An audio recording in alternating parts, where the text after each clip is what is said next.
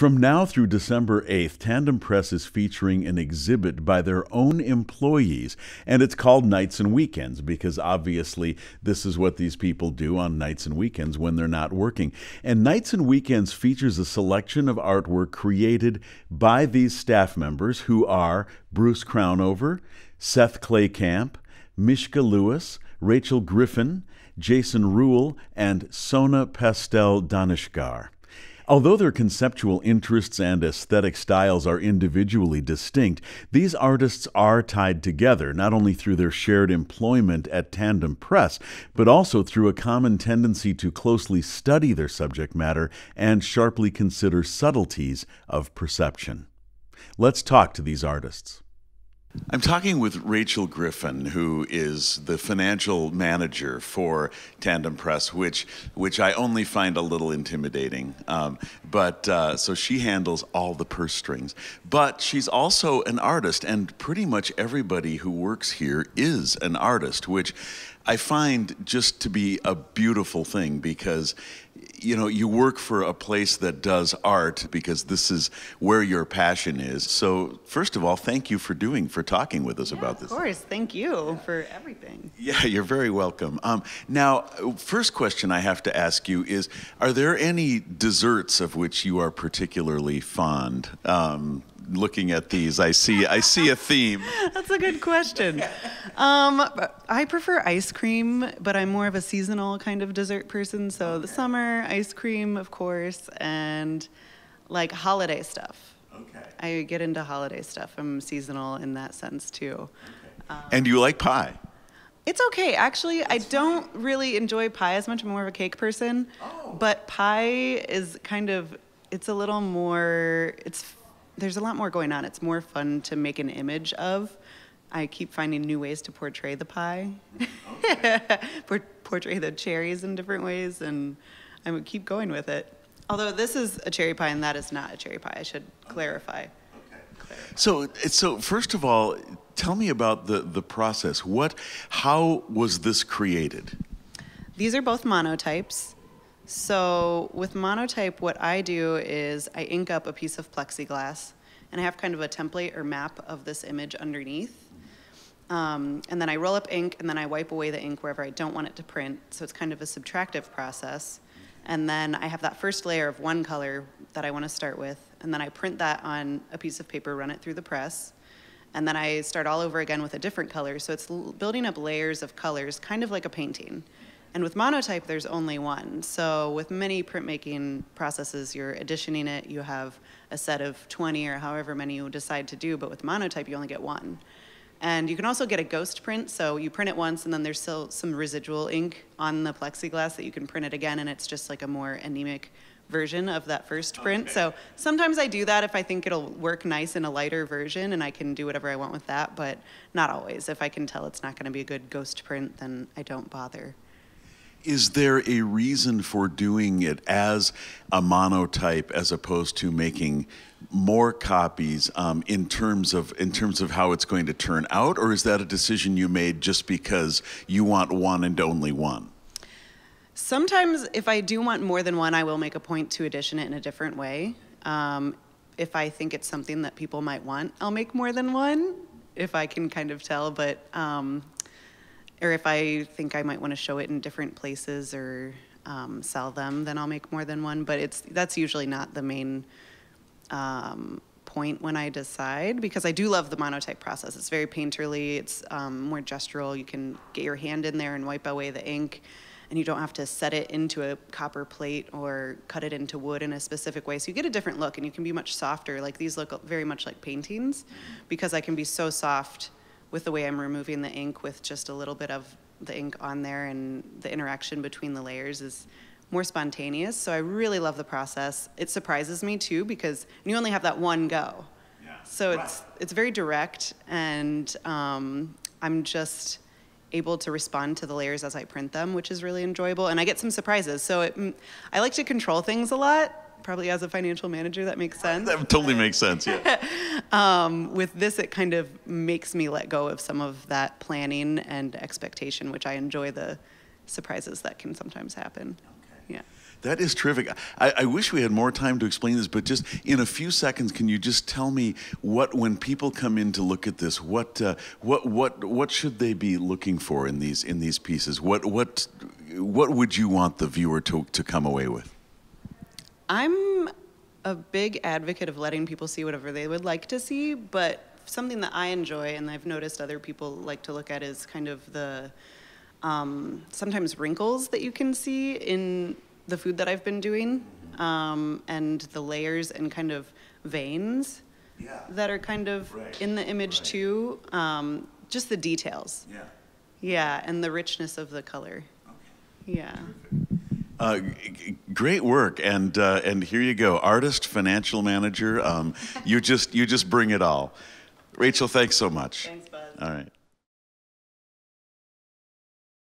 Tandem Press curator Mishka Lewis is also someone we've gotten to know well because we take over all of their offices when we do the mixing for the jazz series. And again, you know, not only a wonderful human being, but you're an artist as well as curator for Tandem Press. And you have 2 sets of 3 pieces in this, both of which are on a theme.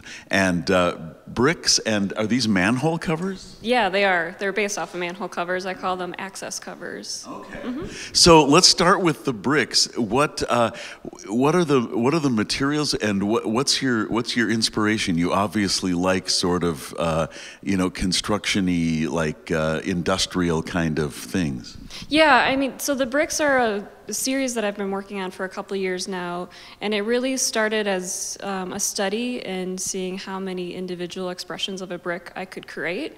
I'm interested in these units that make up our environment, specifically, like you said, the industrial, our external environment, and these are 3 pieces that are newer. I finished them within the last couple months. So when I started this series, I was making flat images of bricks, but they've further turned into 3-dimensional objects. So this one here is cross-stitch embroidered. So each little dot of color you're seeing is 2 stitches of thread that cross over each other like an X. Okay. And it may not be noticeable in the video, but the areas where there's holes, the X's get smaller, so there's higher detail in those sections where, I mean, if you can think about it as kind of like pixels. They're larger pixels that make up the rest of the brick. So I start with a photograph and then digitally manipulate that, and from that create a pattern that I follow as I stitch these by hand. So they kind of look like if you take a globe and flatten it into a map, so it's kind of this funny form until I then wrap it around the wood panel to create the actual object of it. Okay, I love your imagery of pixels because now I'm already seeing it in a different way. Yeah, cool. Right. So it's a very time-intensive, painstaking process. And then these 2 are screen print on fabric, which is then wrapped around a wood panel. The embroidery is also wrapped around a wood panel. In that case, it's fully solid and flat. So the image is really dealing with the perspective of this image of brick, which is forced into an object shape. For these 2, you may notice in the image, these holes in this brick is carved in about ½ an inch on either side. Right. These 2 look 3-dimensional, but this one actually is. Right, and this one is as well. There's actually holes that go through the entire brick. Oh, there are, okay. Yeah, so if you stand actually opposite of where we are, you get the actual, a more correct perspective, like the image makes more sense, and then as soon as you move, you realize that the image doesn't stay with the object's form. Okay. So there's, I'm kind of grappling with what it means to create an image and push it into an object form, and just what happens when the image and object don't play together totally. It's just a fascinating process for me. All right, now let's move on to the access covers, as you call them, and so these are just gorgeous, and I don't touch them because I know I'm not supposed to, but that's my first, but I so want to touch them. They are so, they are just tactily flirting with me, I feel like, but tell us about this process. That's great to hear that, because that's what I'm going for. Okay. So it's dealing with similar idea of taking an image and pushing it into an object form. So I start with a photograph of manhole covers. These are images I take myself or source from the internet. After digitally manipulating in Photoshop, I have a company print them on velvet for me. And so the velvet is really giving that kind of shiny iridescence and like seductive surface.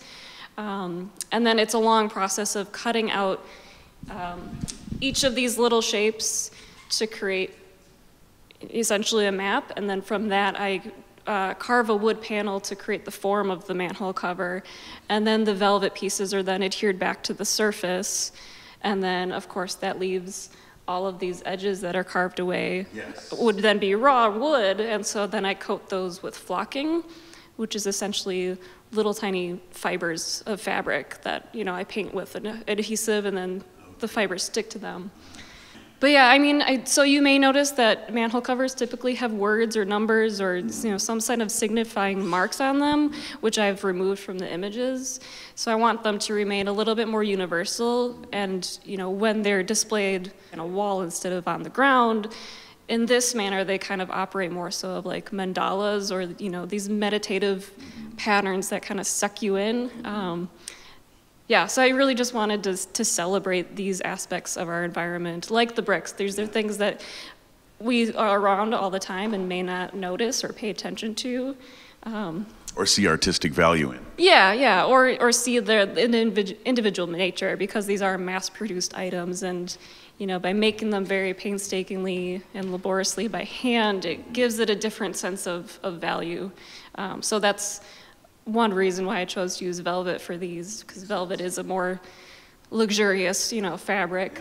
Well, thank you so much, Mishka. I wish we had more time, but these are really lovely pieces and a great way to look at, you know, like you said, sort of industrial, you know, construction-y things that we normally wouldn't see artistic type of qualities in, and you've really successfully brought that out. Thank you so much. Yeah, it's my pleasure. Thank you. Another of our friends at Tandem Press and another one of the curators here is Sona Pastel Danishgar, and her piece is much smaller than some of the other pieces in this display, and a little more delicate, but just gorgeous stuff. And this is called Untitled, in parentheses, Memory of a Thought. So tell us about the title and the concept here. So this is a handmade artist book that I made. I've been working with the subject of memory for a long time and sort of documenting that. And so I thought it would be a nice thing to do with this book here. So it's the images are actually transparency, so they you can see through each page, and so you'll see layer upon layer if you look at it from a certain angle, and so it kind of references, you know, memories that get stacked up over time, and so that's the idea behind it. Now, when you say transparencies, I think about when my dad used to do photography. He would take mostly slides rather than photographs, and I believe that was a transparency, and then you would put that in a projector and you could put it on the screen. Is that what you mean? Is that a different use of the term? Slightly different, but the same idea. They are positive images, but they've been printed digitally rather than processing slide film. So this is photography, and then what do you do after that? In other words, some of the pieces here have started, you know, as one thing, and then another process is laid over them. What do you do after the photograph is taken? So after the photograph is taken and I've printed it out for this project in particular, then I actually made the entire book from scratch. So it's measuring and cutting out all the pages that are the images are going to slide into. Like I said, they're windows, so you can see through them. So it was a lot of measuring and cutting, trying to be as exact as possible to do that, so they all line up correctly. And then also, you know, binding the covers as well, and then assembling the whole book together. Measure twice, cut once, right? Oh man. When people come in here to look at this, this is the most, this is the smallest and most, you know, I would say sort of, I don't know if I want to say delicate, but it's sort of the thing that people are going to have to look at most closely, I think, out of all these displays, just because of the size. Is there advice that you would give the viewer when he or she comes in as a way to get the most, a way to view it to get the most out of it, or is it just soak it in and get what you get? No, if they're on a pedestal, I'd like to invite people to sort of move around it so they can see it from different angles. The way the lighting is as well, it's also, you know, there are reflections of the images on the pedestal as well. So it really, a book in general does invite you sort of to inspect it a little closer. And that is definitely, you know, an element of this project that I want people to do as well. So. And this is probably a really dumb question, but luckily I'm not afraid of asking those. Is there any value in looking from behind through the other way? Is there an image there as well? Yeah, I would say yes. You know, that looking at it from all angles is a good way to encounter it. So. Great. Sona, thank you so much. This is a really beautiful piece. Thanks. Great. Good to talk to you. You too. Master printer and shop manager Jason Ruhl is another artist here at Tandem Press. And Jason, I want to know a little bit about the processes here, but I'm going to start with just the titles. You have pieces on this side and this side that the names are just numbers. And then in the middle, you have these two pieces, one of which, Last Night I Dreamt That Somebody Loved Me, which I believe is a Smiths song, correct? Yeah, it is a Smith song, but this piece is based on the Low cover of the Smith song. Okay. The Low, the band from Duluth, Minnesota, right? Yeah. Okay. Exactly. So these two works are a part of a series that I send people that I know a letter requesting a list of 5 songs, and then I tell them that I'll make something influenced by one of those songs, and then I send them the piece. So that's, the titles come from the song that the image is based on. And how are these images created? So they're collage images, but they're all built in Photoshop. So like the image on the bottom, the head of the gentleman is from one source, the body's from a source, the record player's from a source. So I basically find all those things and Photoshop them all together. Well, and this, tell me about this image. This kid looks like his head has been injured, perhaps, and he looks very freaked out. Yeah, that one is the song "Some Strange Reaction" by Firewater, and so it's the same kind of thing. Like sometimes it's lyrically based. Like there's just something that goes over and over, and it just makes me kind of start to build an image that way. Like I kind of just look through all the stacks of books that I have, and sometimes it's the pace of the song, sometimes it's the color of the song, like that kind of starts the beginning of the image, and then I just kind of take it from there. So it's just that song made me start, like I started with the kid, but then I added the eyes, I added the mouth, I added the bow tie, I added the head wrap, like to him, just because of the nature of that song. Okay, yeah, it looks like a really cool, like 1950s, comic book image. Yeah, it's from some comic about a kid that is like into cowboys and wants to go to a dude ranch or something like that. I can't remember the name of it. Don't we all? And then these pieces, and I want to know about this. We've seen this one actually lit up, but these pieces are titled with numbers. We have, this is 83018 number 2, and this is 92018 number 5. So tell us about and similar titles here. Tell us about the pieces and what the numbers mean. So again, this is collage based, and so it started out as a thing that a friend of mine sent me a big box of QSL cards, which are cards that ham radio operators used to use to send each other a note saying like, I received your signal on this date, blah, blah, blah, blah, blah. And so I didn't know what I was gonna do with them, and so at first it just started as like a really nice way to get in the studio and kind of do like calisthenics in a way, just like warm up, to then go into the other stuff. And so now when I started doing it, I just started to really enjoy just making abstract collage instead of kind of the figurative-based stuff. So the dates actually refer to the date that the pieces started. And so if it's like number 4, that means that there were 4 different ones started on that day, and maybe 1, 2, and 3 are the beginnings of 4, or they're completely separate pieces. It kind of just depends. Okay. So a QSL card, did it have words or just image? I mean, what is? It had a little bit of both. Like, it has text on it usually. On the back, there's like a handwritten address and stuff like that. But a lot of these, I stopped using that as source material and just going into all my other material that I get the other collage stuff from. But instead of looking for figurative elements, I decided, I just went into like an area and just pulled this like little section out of a flag or out of something and building them in that sense, because I kept the format of the card, which is 4x6, but it got to be pretty limiting in terms of what I could use for source material. That's really terrific, because I feel like what a lot of you guys are doing is just taking things that normally would not be seen as having any artistic value and finding artistic value in them, like with Mishka's manhole covers or access covers as she sees them, and you've done that with QSL cards and with these images. Anything else you want to say about these pieces before we wrap?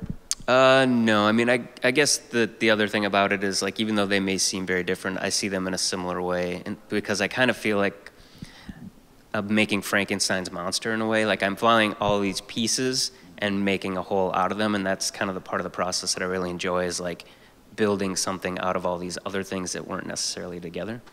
Great, and unlike Frankenstein's monster, these will not rise up and kill you later. Not that I know of. Not that you know of. Jason Rule, thank you so much. Seth Claycamp is a preparator, or the preparator, at Tandem Press. And before we even talk about the art, I've just got to, I've never even heard that word before. What does that mean? It's generally reserved for museums, but it's the person who takes care of the artwork, does installation, packing, shipping, crating, things like that.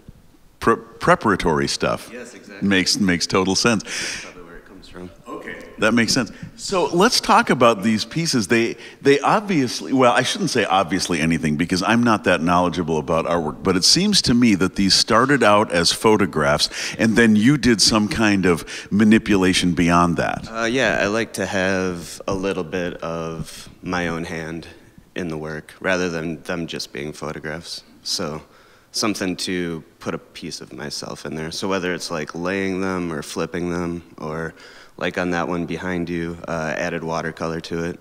I was going to ask what the coloration was. Yep, it's just watercolor and then scanned in and then layered over top of it.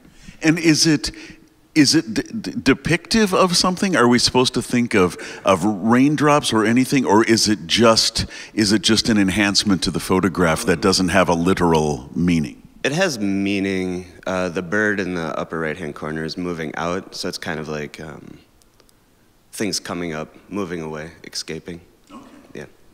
And this piece, this tree is just gorgeous, and I spent a lot of time just looking at it before I realized that it is not a picture of a tree divided between two frames. It is actually the same side of a tree, mirror image flipped. Yes, it is. Yeah.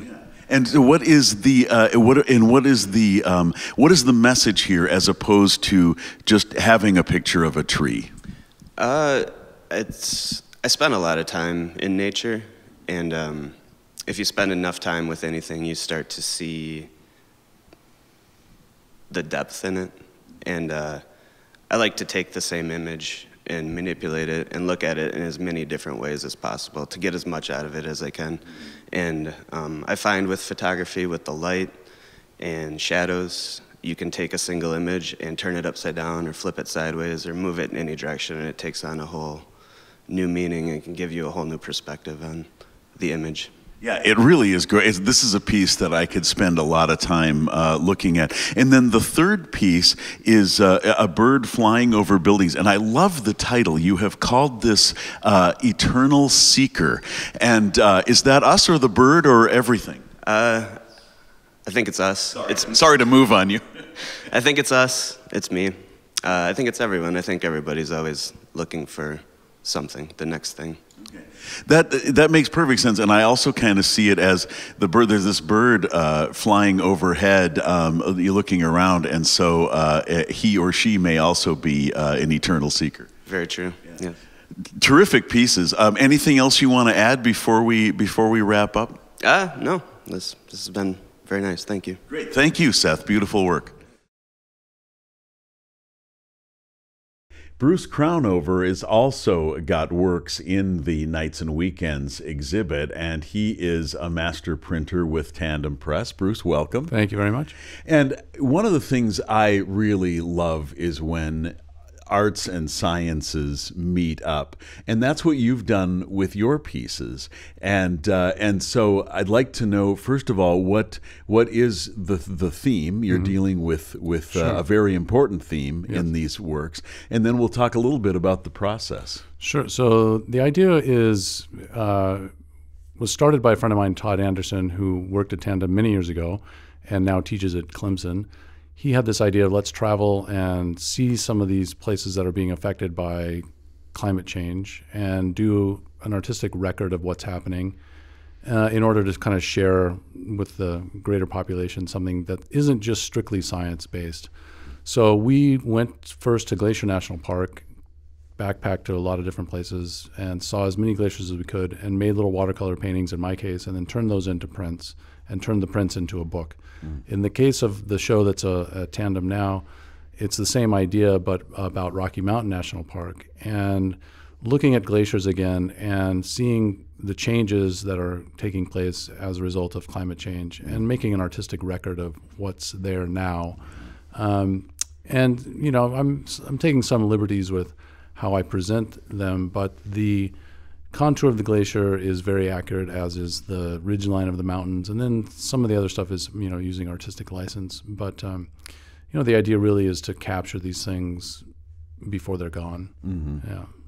So should people look at your prints as accurate representations, like a photograph, or are they more like imaginings? How realistic? Yeah, were it's you somewhere aiming to in be? between, I guess. Okay. Technically, I work mostly from paintings done on site, and I'm trying to pay really close attention to get the details of the glacier correct. And in some cases, they're a little bit complicated, so I will refer back to photographs. But I'm really trying to make it into my art. This is not really a photographic record of a place. It's trying to capture somewhat of the feeling of being there. The colors are heightened, and you know, and then there's something about, you know, the way I render the places are a little bit made up, perhaps. I mean, you know, I'm making up rocks that maybe don't exist in that exact spot, but the details of, as far as, you know, what the ridge looks like, what the glacier looks like, are accurate. Yeah, but it's really an artistic lens. Great. And you mentioned earlier too, when we were talking privately, that it's a wood print and it's a reductive process, which also, you know, as you pointed out, is representative of the reductive process we're going through with these glaciers. Tell us about the process, because most, you know, neither I nor most of the people watching this are print artists. Yeah, sure. It's a pretty basic kind of idea, though it can get really elaborate, and in my case it gets quite elaborate because I'm really getting a lot of color out of one block. So it starts with a little watercolor painting, and then I blow that watercolor painting up to the scale that I want to do the finished woodcut in. And then I repaint the watercolor just in black and white gouache to that scale directly on the wood. So I've got basically just a graphic rendition of the image on the wood. And then I carve what I want to be the lightest parts of the image, which is typically in the snow somewhere or in the ice. Then I print, say, 25 sheets of paper. I'll print all 25 sheets in a very, very light color, pale blue or pale gray, in the entire sheet. So what you start with is the white of the paper and the lightest color. Then I carve, go back to that same block, carve what I want to reserve as that first light color. Print all 25 sheets in a color that's slightly darker or different than the first color. Then I carve again, mix a new color that's slightly darker, print all 25 sheets again, and you keep reducing the amount of information on the block. And so you're working from light to dark. So in the end, it's the same block, but you're only printing the very, very darkest lines, and everything else is gone. There's no going back. You have to make the decisions of the color choices as you go. There's not an undo button. No, there's not an undo button, and and when they're sold out, they're gone. Yeah. So people sometimes say, if you want to, can you make more? No, this is it. This is a one-time thing, and it just sort of lends itself to this idea that these things are disappearing, they're reducing in size, and it's just kind of a poetic way to make prints. So how many times do the 25 sheets get run through? It depends on the image, but Yeah. anywhere from, I'd say, 12 to 25. Wow. Yeah. Okay. A wonderful and frankly, kind of sobering view, these prints. Yeah. So thank you for doing them. Yeah, my And pleasure. again, for the viewer, it's nights and weekends. It's these very talented people who have day jobs at Tandem Press, but then are artists in their own right. And you can see what these people are doing when they are not working in art in their own way in Tandem Press. They're doing their own art, and it's kind of like what we do in the studio. What are you doing on your day off? Recording something. So it's really terrific work. Yeah, thanks very much. Yeah, thank you, Bruce. Yeah, thanks. All right.